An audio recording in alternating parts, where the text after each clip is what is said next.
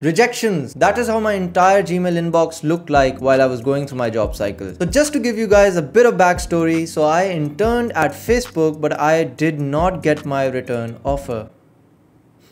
So like the appreciative friends that I had, they told me that boy, you had interned at Facebook and now you're going to be drowning in job applications and acceptances. But boy, they were wrong, because I was drowning in rejections and that was it. So after I had gotten this rejection of not getting a return offer from Facebook, I could have become another Jeffrey who had this bad mindset, who felt rejected and wasn't ready to move on. But I decided to become an Adonis. Shout out to my boy Hamza. Before we start with the video, I've noticed that a lot of you guys aren't subscribed to my channel, so please subscribe. So the first thing that I did after I had gotten rejected from my return offer was that I ditched LeetCode, because for my internships I had spent a lot of time doing questions on LeetCode, but now I decided that I want to buy AlgoExpert.io because I wanted a girlfriend. I use AlgoExpert.io to prepare for my coding interviews. The number is 55.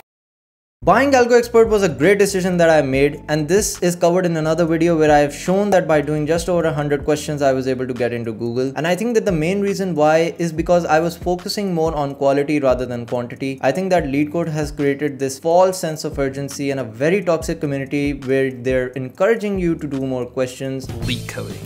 No time for showers, no time for breakfast. And people are saying that they want to do thousands, millions of questions before they're going to land their dream job. And no, this is not true. You don't need to do that many questions. The next thing that I did, which was a big Adonis move, was that I really convinced myself out of this bad mindset that I'm not prepared for giving interviews. And this mindset is super toxic, because I've seen people who have done 100 questions, who have done 150 questions, and they still feel that they're unprepared and they don't apply to companies. I want you to apply to companies as early as possible, because when you're going to get those interviews, you're going to gain real life experiences. A lot of the bigger tech companies, they're going to process your application in a lot of time, because when I applied, Google took about 2 months to get back to me for my first interview. A lot of smaller companies are gonna give you quick interviews. They're gonna become your practice interviews. So even if you're failing these interviews, you're gonna gain a lot of real life experience. But then again, I would like to say that don't be a Jeffrey and don't apply late to bigger tech companies, because in a lot of cases, the bigger tech companies will take a lot of time to process your application. You're probably going to get your interview in months, and you would already have gained experience from those smaller interviews, which would make you feel more prepared. The earlier you apply, the more chances you have, because going forward, more seats are filled and there are less seats left, and you're going to be up against more competition, which will lessen your odds. Now, I've repeated this 100 times in several of my videos that you should beg for referrals on LinkedIn. Start begging. Ask for referrals and don't apply without it. This was a big key for me, that I applied with a referral for every company. I used to make a single message and then I would copy paste it to about 30 people in the same company. Now I want you to know that there's a money incentive for the employees to give you a referral, because if you're hired, they're gonna get a bonus. I don't want any silly excuses of why you're not getting a referral, of how you don't know people in the company. Just get out there and try to reach out to people, and you will see how many people are willing to give you a referral. Go out there. Go.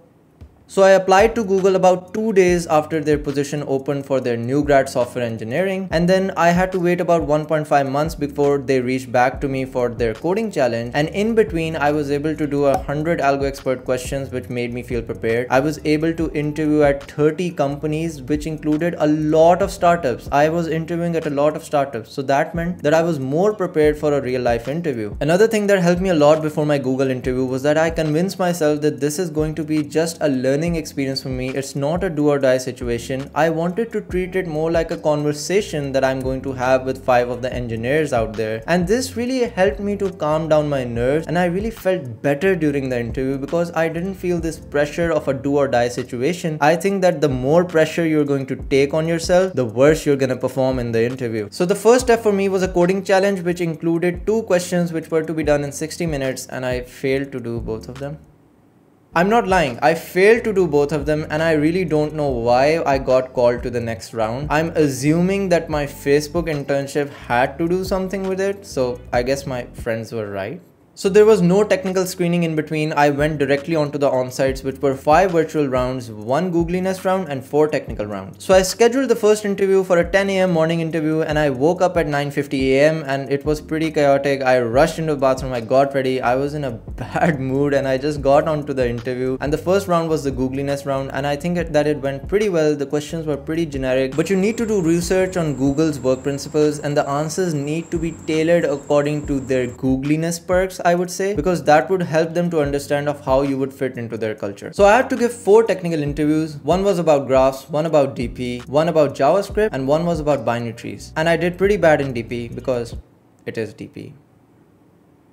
I did pretty bad on binary trees, which was pretty unexpected because I think I choked a bit during the round. I did really well on the graph section and the JavaScript section. And now I think the make or break for me was the JavaScript round because I didn't really expect it. But when I got it, I got really happy because, you know, I'm more experienced in front-end development. I had given a lot of front-end interviews, so I was experienced in giving interviews in JavaScript, and that was my round to shine. I think that I really impressed the interviewer because I was able to answer the question, and I was also able to answer all of the follow-up questions, and there were actually several follow-up questions that they asked. So I think that round made it for me, and it got me my job at Google. So lastly, afterwards, they told me that I had made it to the team matching round, and this was a very stressing phase for me because I had an Amazon competing offer deadline, and they actually gave me my decision that I had been matched to a team just 3 hours before the deadline, and I was panicking at that point of what to do with my Amazon offer. Should I accept it? Should I reject it? I had no idea. And then I got a call from my recruiter just 3 hours before the deadline, and the recruiter didn't even signal to me of what the decision was. That made me panic even more. That was probably the most panicky call that I've ever taken. And then finally the recruiter said that you have had a successful team match, and I was like relieved at that point. But boy, that was a pretty panicky situation for me. But I'm really glad that things worked out in the end, and I hope that this video allowed you to gain some insights into how you could also crack your dream company. And please like this video and subscribe to my channel, and see you guys